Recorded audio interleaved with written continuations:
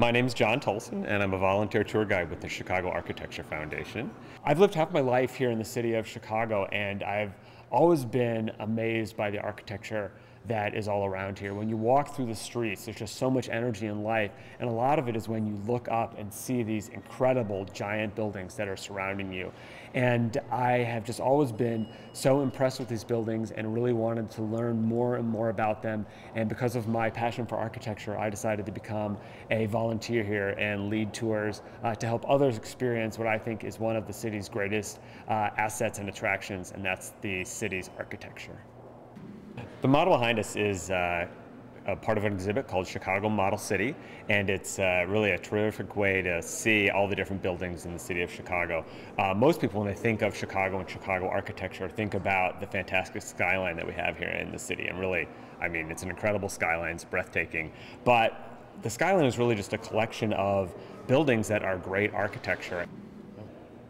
Chicago's newest super tall building is the Trump Tower. It's part of the trend that is going on right now in skyscraper design, where you have these very tall, thin, elegant buildings, multi-use. In this case, it's a hotel, condominium, and a restaurant. And the building is very dramatically situated, and it's so tall, and it's right there on the river. And at 92 stories, it's the tallest building that's been built in the United States since the Sears Tower was completed 35 years ago in 1974.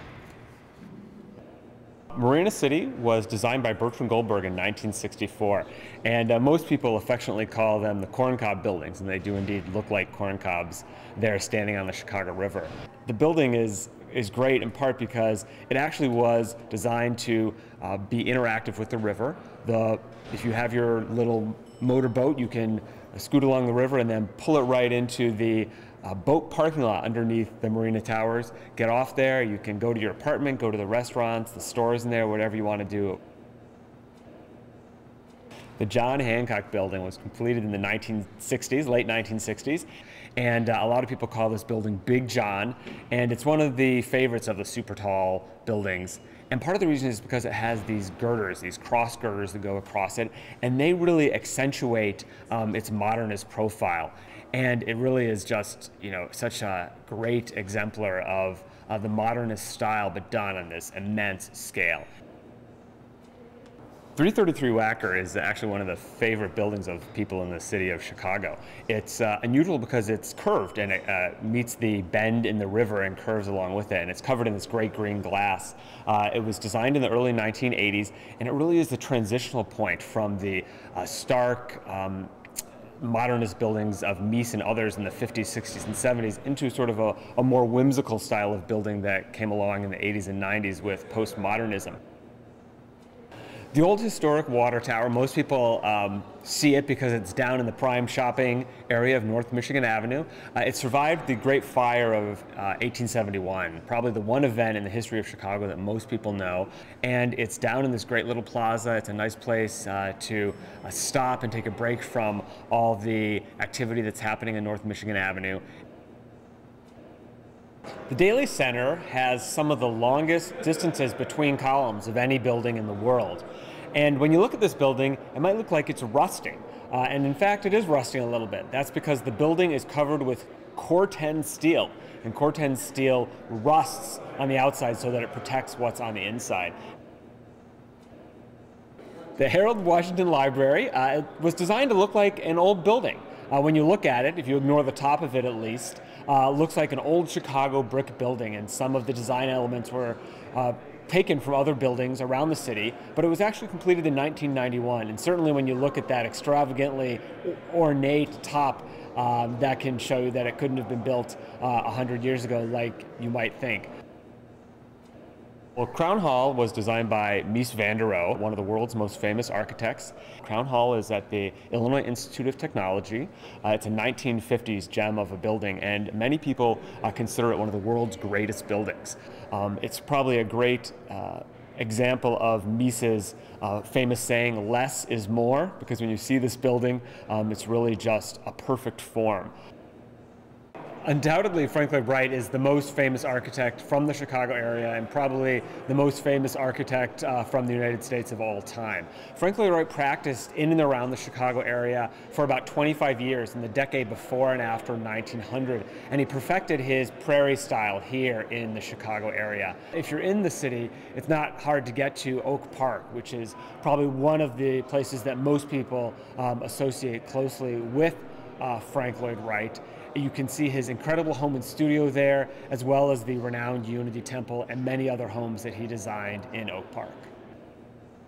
The Inland Steel Building is a fantastic building. It was completed in the late 1950s, 1957, and it's considered one of the most elegant and graceful modernist buildings. It was one of the first buildings built within the downtown of Chicago after World War II. And prior to that, people were used to seeing buildings built from 1920 and earlier, covered in stone and terracotta and brick. And then all of a sudden, you have this glass and steel structure. The Merchandise Mart, you can't miss it. It's a huge building. It's one of the largest civilian buildings in the world. It's a great example of the Art Deco style that was built in 1930s when this building was completed. And it's really this stark limestone with linear different types of decorative elements and metallic on it, and you can't help but be overpowered. The Michigan Avenue Bridge is really one of the great urban vistas in the whole United States. It's where Michigan Avenue, one of the city's great streets, meets the river, and a couple of the city's most interesting and well-known buildings are right at this intersection. And the Tribune Tower is one of those buildings. It was completed in the 1920s, and it is a huge neo-Gothic structure, and it's quite striking.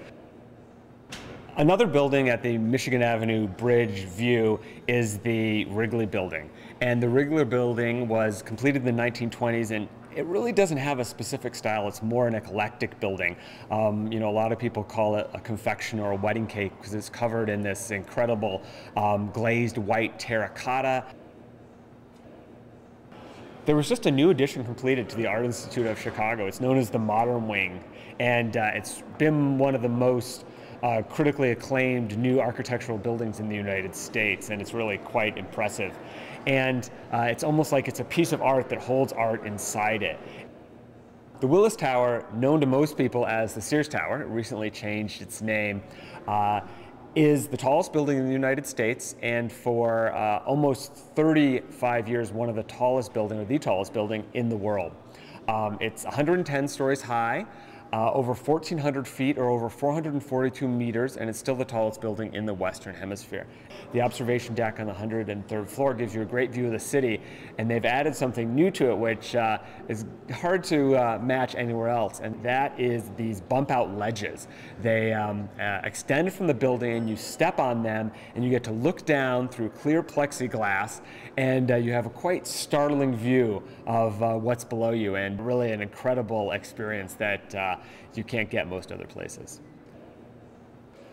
The Marquette Building was completed in 1895, and when you go into the lobby, which you do on one of the Chicago Architecture Foundation's historic walking tours, you really get to see and can't miss the dramatic Tiffany mosaic that's inside. The mosaic depicts some of the scenes from the life of Father Marquette, who the building is named after. And Father Marquette was one of the original team of explorers that discovered the site, which is now Chicago, in the late 17th century. The Palmer House was completed in 1927 and really is one of the city's nicest old hotels. And when you go into the lobby, you cannot miss the over-the-top ceiling. And you see it covered with its neoclassical detailing and multicolored decoration. Really give you a sense of what the 1920s lifestyle would have been like in one of these grand old hotels. It's a great place to sit and relax at the end of your day exploring architecture in the city of Chicago, have a drink, and stare up at one of the greatest ceilings anywhere you're going to find in the world. The Chicago Architecture Foundation is an organization that helps the public experience architecture here in the city of Chicago, and we do it through a lot of different ways, one of which is tours. All of our tours are led by volunteers like myself, and the tours are walking tours, many of which leave from this building, the Santa Fe building, but we also have bus tours as well as our famous river cruise. One of the best things about coming to Chicago is exploring the architecture further and seeing the buildings that make up that skyline. Chicago is a fantastic place to see all different types of architecture. Probably, I think, more than any place in the world, you get the best collection of architecture from the past 150 years.